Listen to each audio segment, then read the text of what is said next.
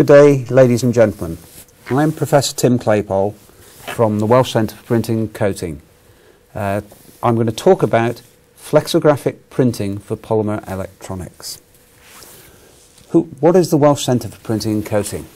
Well, the Welsh Centre for Printing and Coating is a research centre based in the School of Engineering in Swansea University. It looks at printing as a manufacturing process. It's a centre of excellence for printing, packaging and coating. We undertake world-leading fundamental research. We underpin that with the science of the process and further back that up with a comprehensively equipped open access centre which is used for product, process and materials development. Being a university, we also do technology transfer and we also do education and training. So, what is polymer electronics? The best way to look at that is to look at the potential applications. These include wide area lighting. The device held at the top right hand corner of the screen is a lighting tile which is being developed as a replacement for fluorescent tubes. It's based on OLED technology. The picture in the middle is a small flexible sign, also based on OLED technology. This is part of our FP7 program led by the Welsh Centre in Holland. Polymer electronics can also be used for smart packaging. Smart packaging is security, where you can include electronics to show tamper-proof or to actually use it for when people have taken their pills, etc. It can be used for RFID and stock control. It can also be used for sensing. Polymer electronics also has a huge application in large area displays, i.e. very large televisions, the sort of things that you might put in a shopping centre. Also photovoltaics, the concept of printing very large areas so we can turn the whole of buildings and open spaces into power stations. We also can print batteries as a means of storing power and print biosensors for things such as blood glucose and vitamins. Why should we print? Well, traditionally electronics is made by a subtractive process. You coat down a material and then you photochemically etch it away. This is inherently wasteful. Printing is additive. You only put the material down where you want it. So that, from that respect, it's much more environmentally friendly and less energy consumption. Printing has the advantages of being an accurate, repeatable, high-volume process. You perhaps don't realise it when you're printing packages every day, but you're actually producing very high volume, very accurately, and very repeatably. Printing also is a cost-effective way of doing very large areas.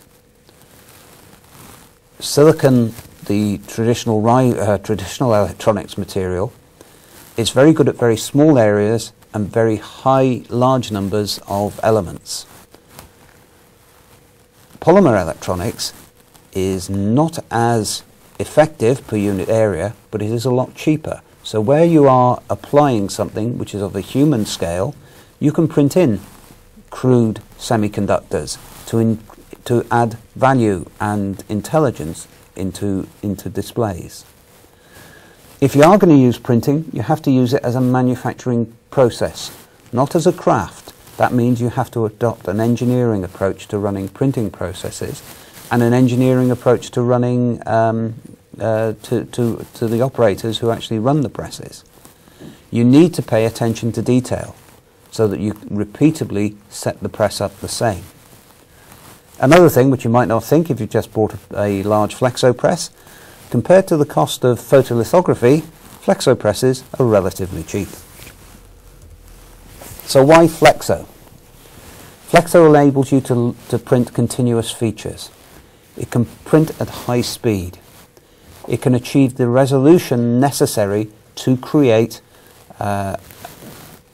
electronic features. It has a relatively low process cost.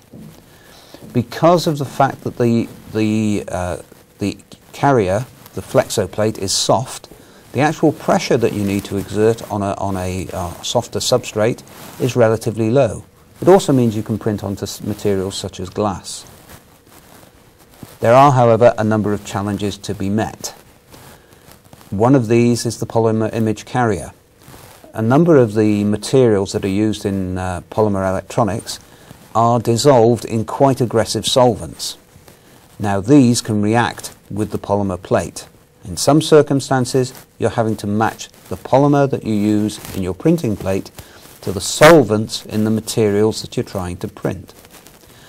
And they don't use a consistent solvent like you might do in a graphics ink between different functional materials.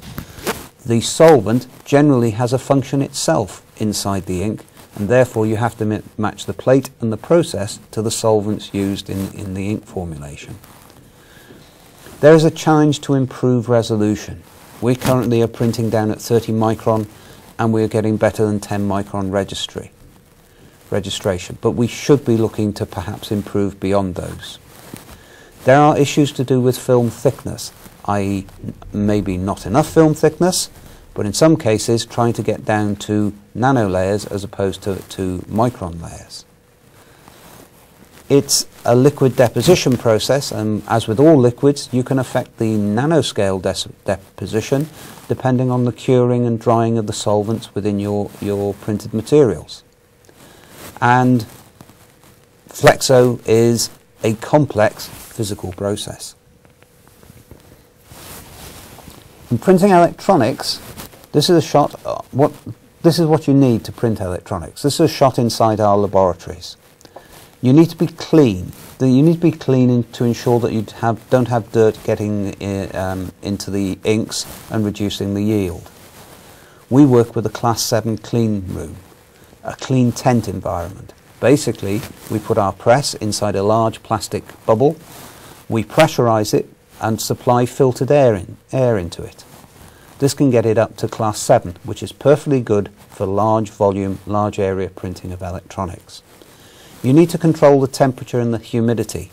A number of the inks will evaporate quite quickly, and controlling the humidity and the moisture content in the ink can be quite critical to its performance. You also need a press which is rigid, i.e. one that supports the image carrier at both ends. There's been a tendency to move to overhung bearings in order to facilitate quick changes. Well, if you're printing electronics, you don't need the quick changes, but you do need the rigidity.